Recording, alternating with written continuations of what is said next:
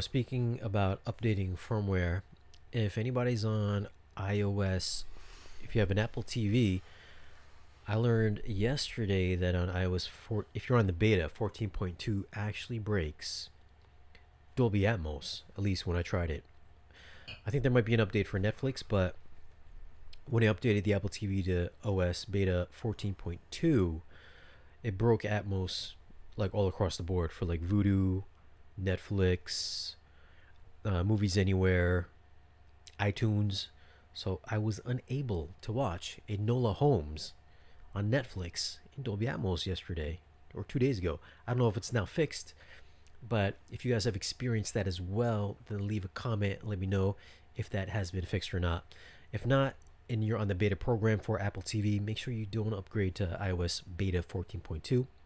I've also heard that Netflix and Atmos has been broken on 14.0.1.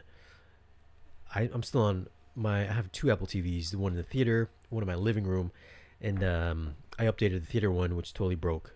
So it was like useless for the trade off. So I had to go back to the old one that I had in the living room, bring it to the theater, and everything worked.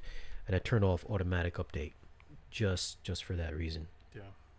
So if you guys are experiencing that too, then let us know in the comments below. All right, what else we got?